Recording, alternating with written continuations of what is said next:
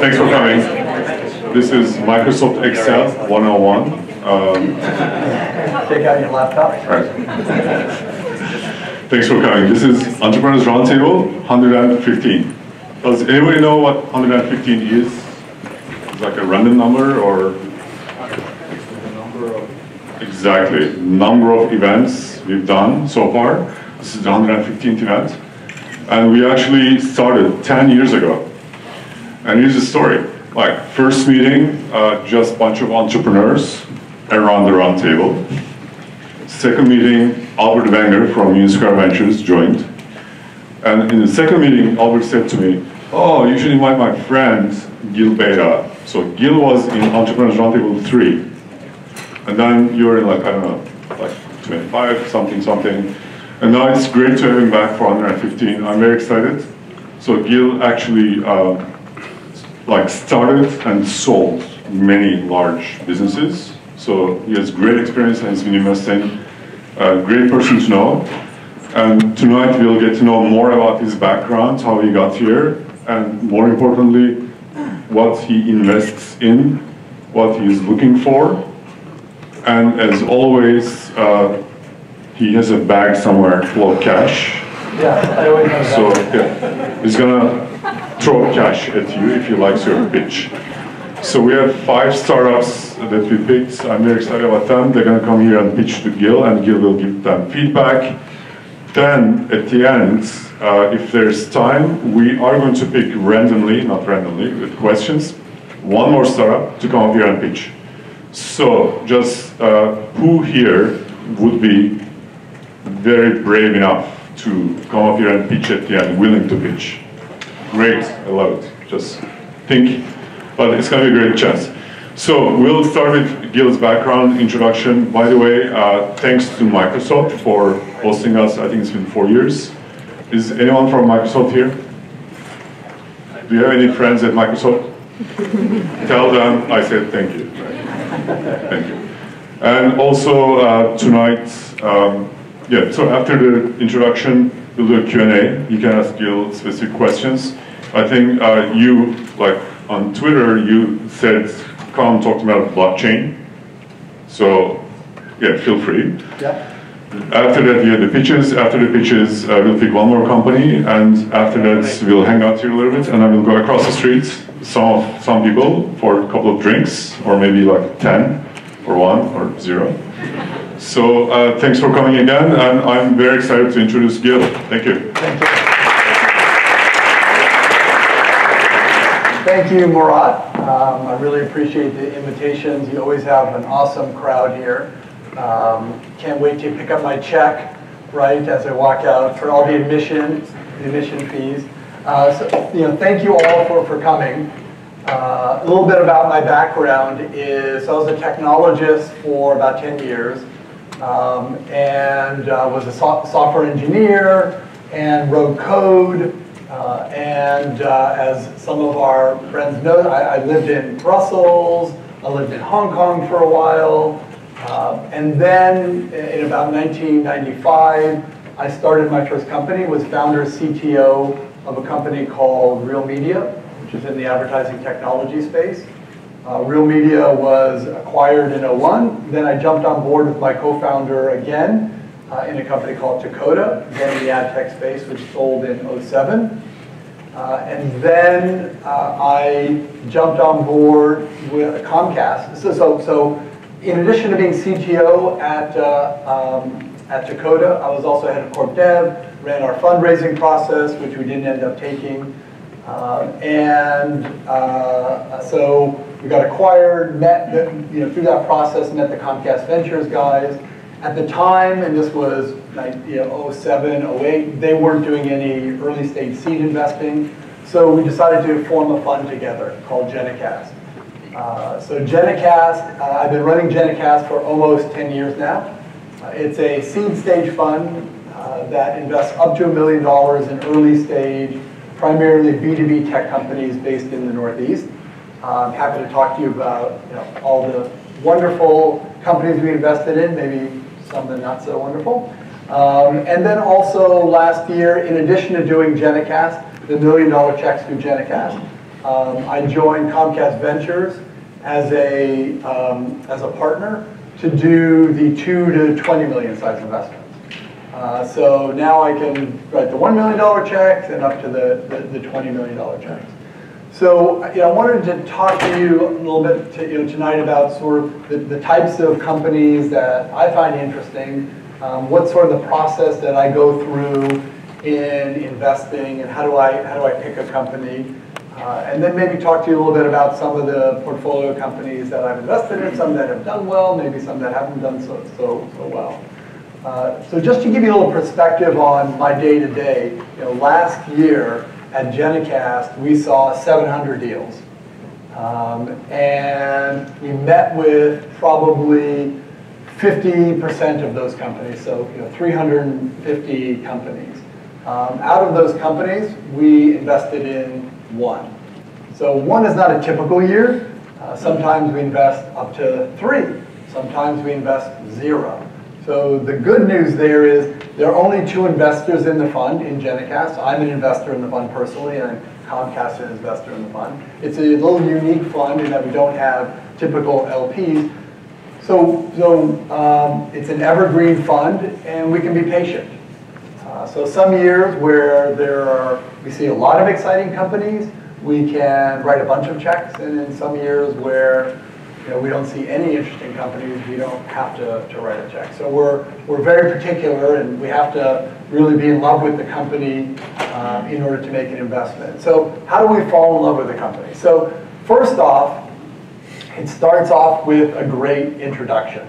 I receive a lot of emails from info@genicast.com or hello@genicast.com or whatever. We keep changing it, so that the spam bots don't find it. But those are probably the most difficult introductions because there's no connection with the company.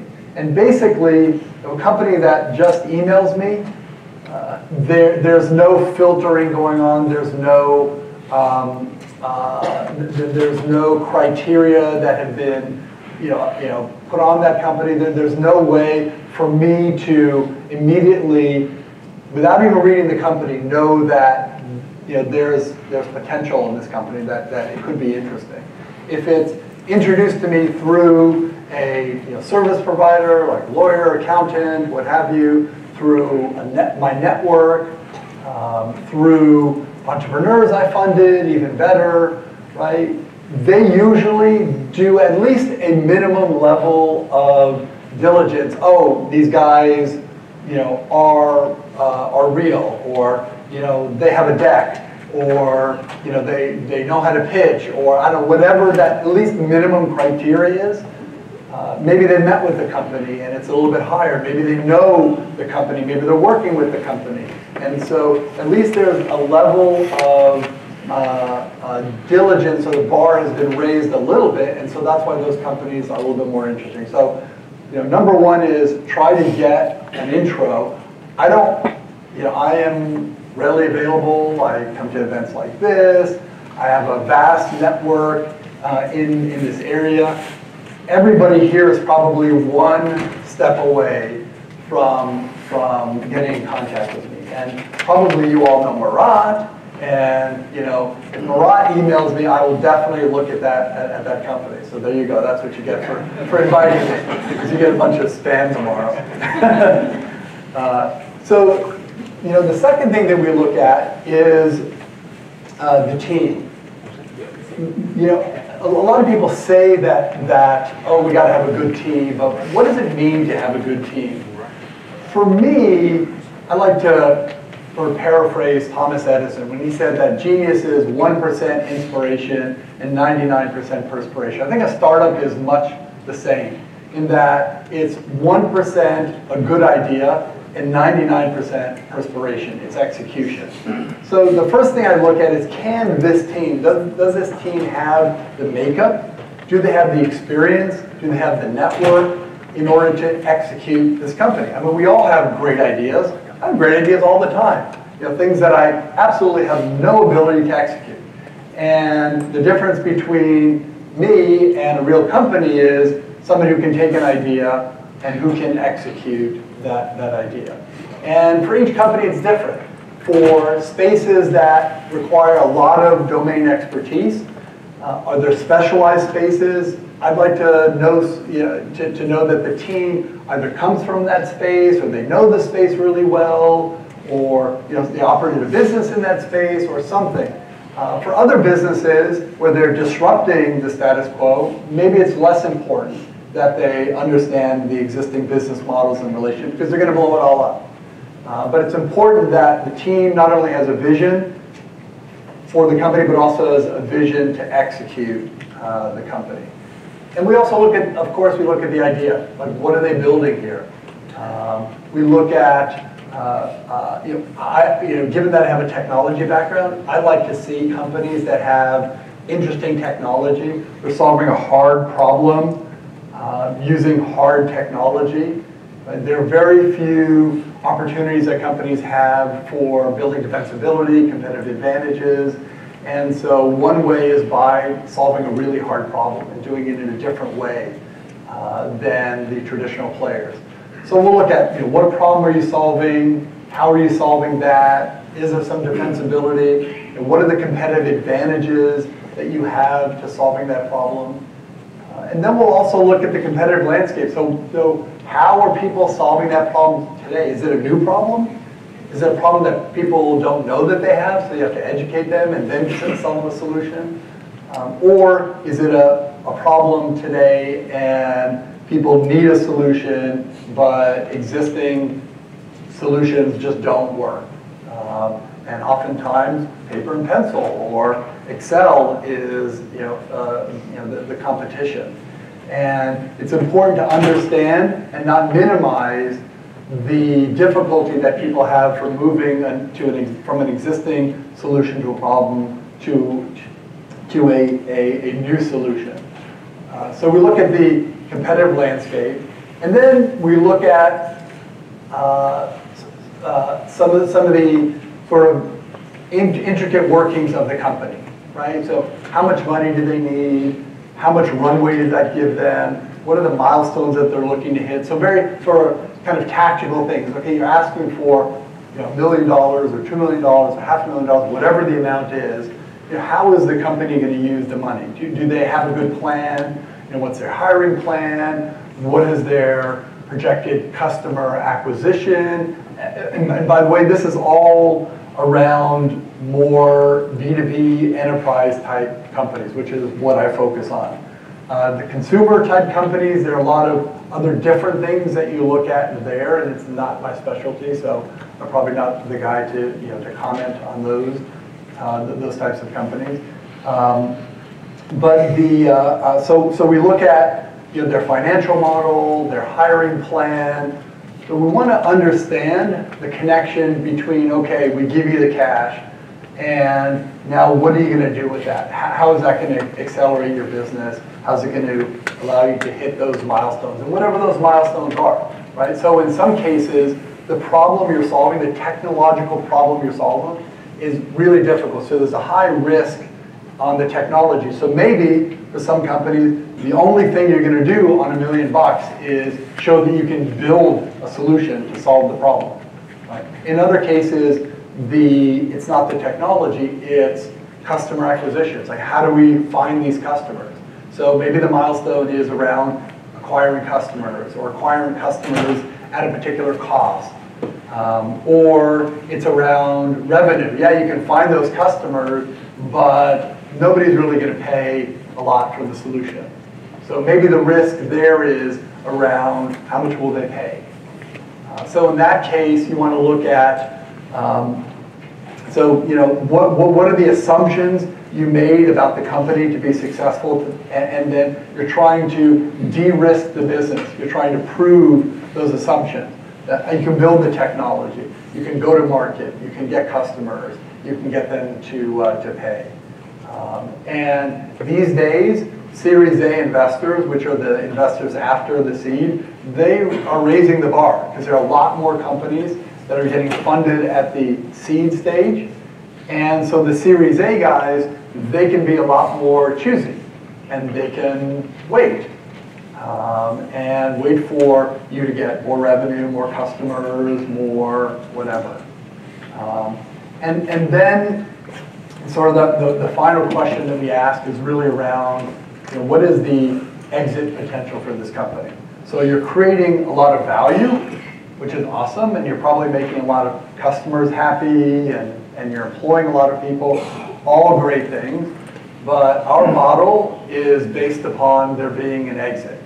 And most likely it's not an IPO. There are a small number of companies that IPO. They even have the capability of being a multi-hundred million, billion-dollar company and IPO.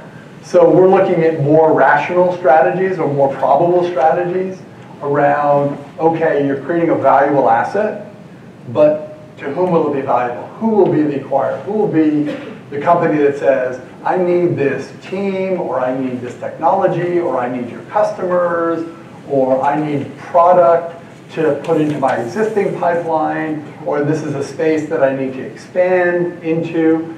And for a team that knows their space, they should be able to come up with a half dozen different potential acquirers.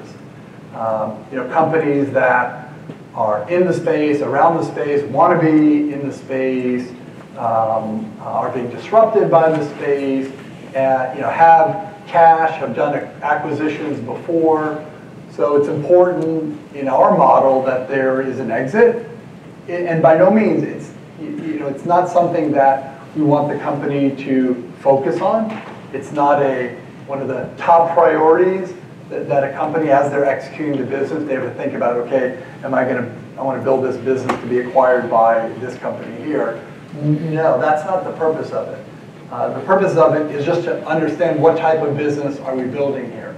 And some businesses won't get acquired, and will be a great company, and could throw off millions of dollars in cash, and you can have another house and a car and an airplane.